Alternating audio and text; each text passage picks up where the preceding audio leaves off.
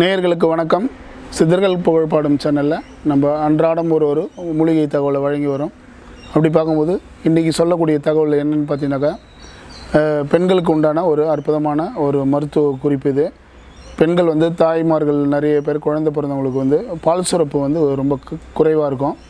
குழந்தைகளுக்கு பால் பத்தாத குறையாக இருக்கிறதுனால அதுக்கு உண்டான எளிமையான ஒரு மூலிகை தீர்வு என்னன்னு பார்த்தோம்னாக்கா, நம்ம வீட்டிலேயே நம்ம செஞ்சு நம்மளே இதை பயனடையலாம். அதுக்கு பார்த்திங்கனாக்கா அமுக்கரா கிழங்கு ஒரு நல்ல மருந்து.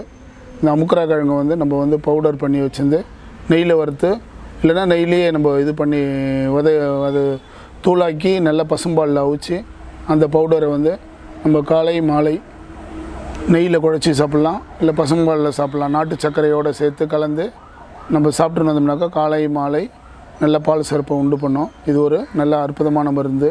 ஏன்னா வீட்டில் நம்ம கடைச்சரக்குகளாக இருக்கக்கூடிய அந்த அமுக்கரா கிழங்கு நம்ம தமிழ் மருத்துவத்தினுடைய முதன்மையான மருந்து. எல்லா வித நோய்களுக்கும் நல்ல ஒரு மருந்து. அதை நம்ம நாட்டு சர்க்கரையோட நல்லா பசும்பாலில் அவிச்சு அதை பவுடர் ஆக்கி வச்சு அது சாப்பிடும்போது அது குழந்தைங்களுக்கு நல்ல பால் சிறப்பை உண்டு பண்ணி குழந்தைகள் பால் குடிப்பாங்க.